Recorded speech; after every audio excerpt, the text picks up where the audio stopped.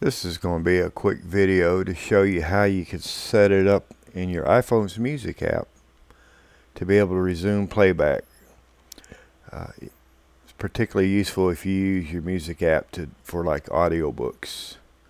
But even your music, if you're doing an album and you want to remember where you left off, or a playlist, any of that, if you need your app to remember where you left off so you can start up again, this is the video for you. So the first thing I'm going to do, I got my own MP3 files here, and I'm going to go to the album I'm going to work on, which is going to be this one. And this is very simple. You're not going to believe how simple this is. You can do an individual file by right-clicking on it.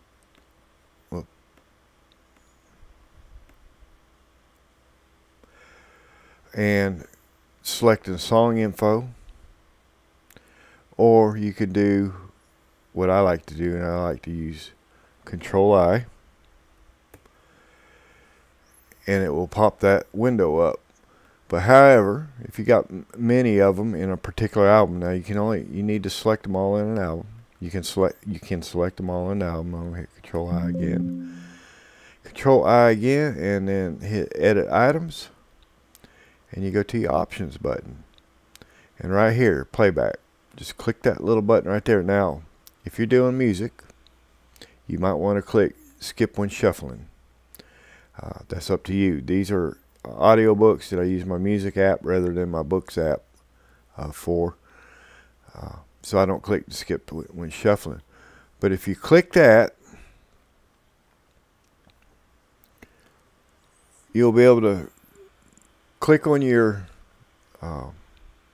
music app, and whatever you select.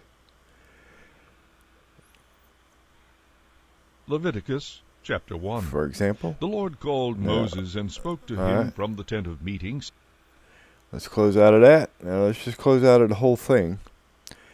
And now, if you've done this before, you know that it won't remember that. It won't remember where you were if you were to reboot your phone or something like that. But the most important thing is, after you've done this, if you want to change on your phone, come up here to where your little phone icon is, click it, and go down to your sync button, and it's going to sync, and you got your sync progress up here, and you see how quick that was. But it will remember. It's back where it's at, exact same spot. It's not trying to start over on that particular file. It's right where you left off. Now, when you go to your phone and you start playing whatever you're playing, it's going to remember when you open it up, it's going to have that particular file still open in the bottom of your phone, and you're just going to hit the button, and you will be able to resume from where you left off. And that's all there is to it. If this has helped you, how about leaving a like, subscribe, leave a comment. You have a good day.